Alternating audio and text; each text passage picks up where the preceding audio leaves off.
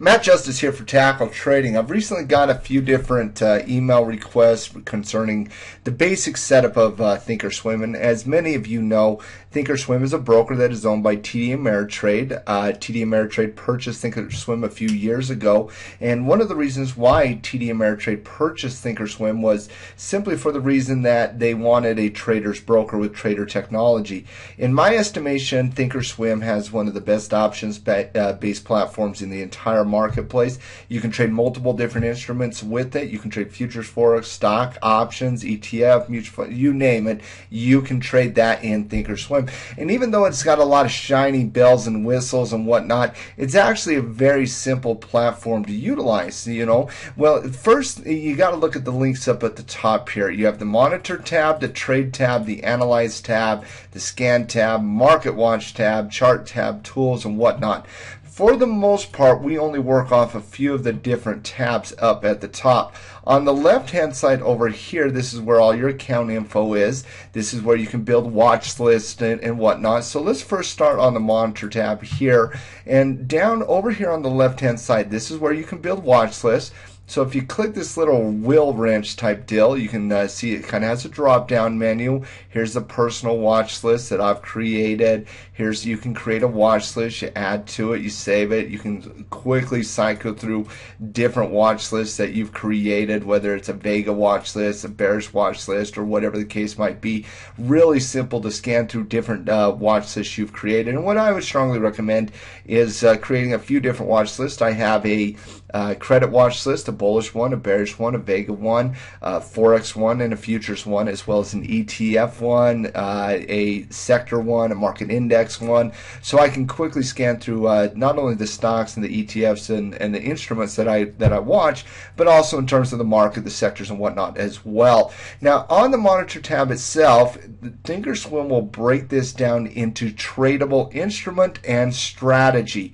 And so basically it will tell you basically all of your different positions. Here's all your working orders, here's your filled orders, canceled orders, whatnot. Now one thing you want to always do is beta weight it next to the spiders. That's going to compare the delta, gamma, theta numbers, Vega numbers against what the S&P 500 is.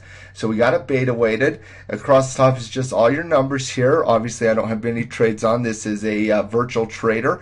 So we got a couple stock positions, couple single positions, and whatnot. Here's your profit loss from the open. Here's your profit loss today. This is not how you manage trades. You manage trades based on where your alerts are, where your orders are, where your stop losses are, and whatnot. Honestly, traders could care less what they make in one day, whether outside of a crash, we'll say that. But they really care about the long-term growth. They care about the numbers like delta and theta. Those are the two most important numbers. And one of the things that you'll be learning at Tackle Trading is a concept called delta weighting and theta targeting. One of the reasons why we like Thinkorswim is if I click this button over here, number one, I can arrange it by different spreads. So if I trade like straddles and strangles, I can look at those. If I trade iron condors and single trades and vertical trades and whatnot, it'll break it down based on the types of strategies, so you can quickly kind of manage those different positions. You can also click on that and go down to old layout,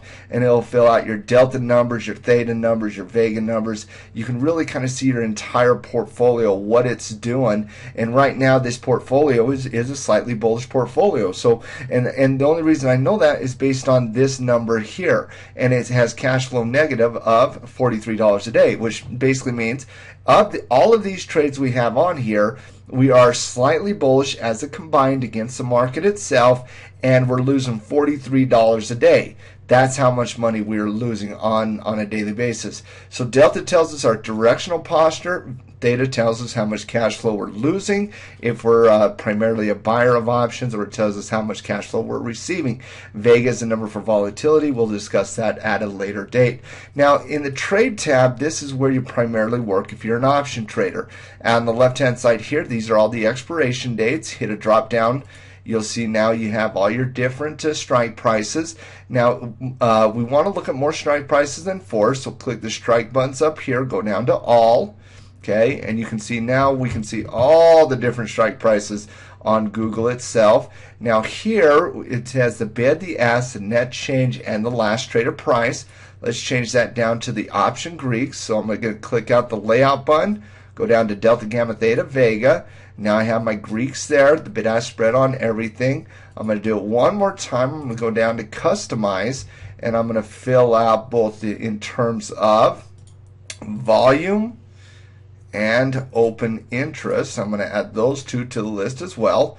And so now I have everything on my option chain that I need to look at. So that's where you do it. Now, in terms of placing trades within Thinkorswim in the options market, everything is just a right-click type function. So let's say I wanted to buy the 530 call option. I right-click on the delta, go down to buy single contract, confirm and send. That's how you do it, just in terms of simple order entry. Noah's done some great videos in terms of advanced order entry as well. If I wanted to sell a bull put spread on it, right click, sell vertical, put it in the mid price, confirm and send, done. Once again, very, very simple in terms of the right click function. If I wanted to do a straddle at the 530, right click, buy, straddle. Once again, simple to understand. Now, if I go to the Analyze tab, a lot of times before we place a trade, what we'll do is we'll do a risk graph on it. So if you want to assess a bull put spread on Google, let's go to Add Simulated Trades, go down to February, once again change this, and we got to change this again just to match it. This is I got a new computer, so I don't have all my settings done yet. So there in the Delta, Theta, Vega, Gamma, let's we don't need to really see the open interest and whatnot, but we're going to add it anyways. Customize, volume, add price, and open interest, add items. There we go. Okay, so let's say we wanted to assess a bull put spread on Google here. So I just right click on the delta, and that's just something I always do is right click on delta. Let's do a vertical. Okay, so now it's added a vertical. Then you go over to the risk profile, and you can see the risk graph on the vertical, so you can assess, the reward to risk ratio, how much money you're going to make at different levels on the chart and whatnot. So this is kind of how we assess a different trade before we ever even make it, and that's something I would recommend. In the Scan tab, I don't use the Scan tab a lot, but we'll do some videos on the Scan tab so that everybody can kind of see how to do it. But I need more than a couple minutes to be able to do it. Market Watch tab, I don't really use very much, if at all. Going over to the chart tab, here's my chart on Thinkorswim. This is my standard chart. Here's your price action up here. This indicator is called the probability of expiring cone. I have my volume. You can overlay your volume. I just don't like the way it looks more than anything else. Here's my ATR. Here's my implied volatility. If I want to scrunch them, I just scrunch them down, and now I can see the trend and everything. If you want to change the time frame, you click the D, and let's go down to a week. And you can see now Google on a weekly chart. If you want to add studies, click the wrench to change their time frame of everything. So change anything you want to see on the chart. You hit that wrench icon right there.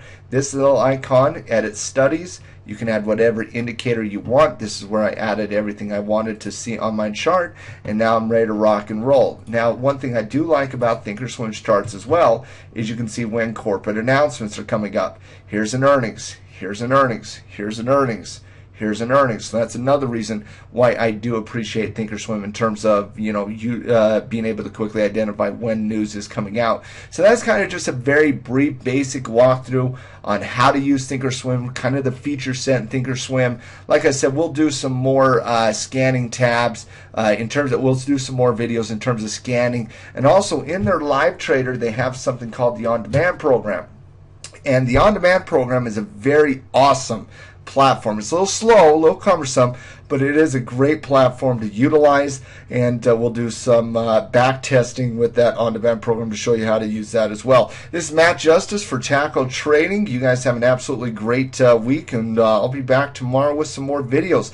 We do have a podcast coming tomorrow and the next day. We are live podcasting at Chili Cook-Off between Tim and myself for New Year's, so that's going to be fun. Definitely check out that. And if you guys have any comments on videos you need done, go ahead to tackletrading.com and post them in the clubhouse, and we'll try to get you guys some help in terms of the videos. I did post a Forex report today. Check that out. Get Trading Forex. There's no better tradable instrument or funner tradable instrument than the currency market itself. And if you like the podcast and everything else, guys, make sure you like it there on iTunes as well. Matt Justice for Tackle Trading.